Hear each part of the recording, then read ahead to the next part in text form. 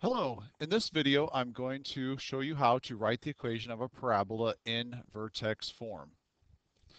The first thing you need to do is start with the vertex formula. Y equals a x minus h squared plus k. Basically there's 5 spots where numbers can be placed. 1, 2, 3, 4, 5. And we know 4 of those numbers. We know a value for 4 of those.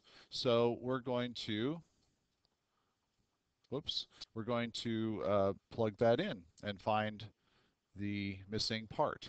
So here we go. I have a vertex. The vertex, remember, is my H and my K. And I just need one other point, X and Y. Any point will do. So you just need one point and the vertex, and you can write the equation of a parabola. So I start off, and I'm like, hey, do I know a Y value? Yes, I do. Y is -3. Do I know an A value? Let me see. HKXY. Nope. So that's the missing part that I have to find. X. Do I know an X value? Yes. 0. Do I know an H value? Yes. 2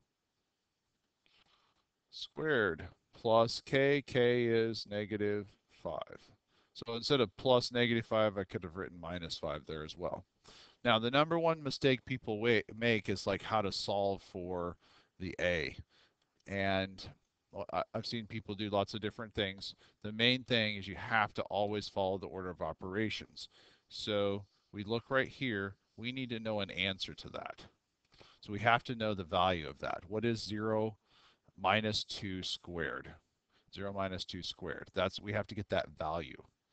Okay, 0 minus 2, of course, is -2. And when you square a -2, you get a +4. So we change this first piece right here into 4 times a. And I don't want to write a4, I want to write 4a. So 4a, and then let's go ahead and make that -5 equals -3. Now we just have a basic two-step equation. But the number one mistake people make is they don't want to simplify that yellow part that I wrote there. Continuing from here, simple steps, adding 5, we get 2 is equal to 4a. I slide my screen down a little bit. Divide by 4, and that would be a half. So a equals 1/2. Now I'm not done. That's just finding the missing part. What I need to do now is write the equation. So I'm going to write the equation. The equation is y equals a. I know what a is. A is 1/2 now. And then x minus h squared, and then plus -5 or -5. So this equation right here models that situation of a vertex of 2, -5 and an extra point of 0, -3. It can be any point. This one just happens to be the y-intercept. All right. Sometimes people want to ask me why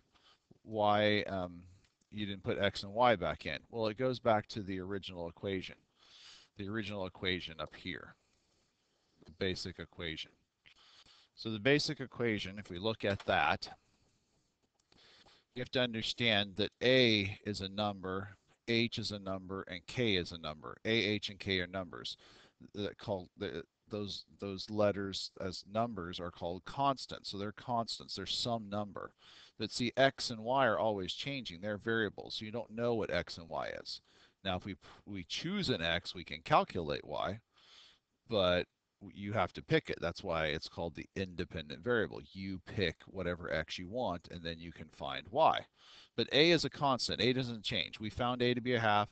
H was given because from the picture of the parabola, and k was given because of the picture of the parabola. So there we go. That's how you write the equation.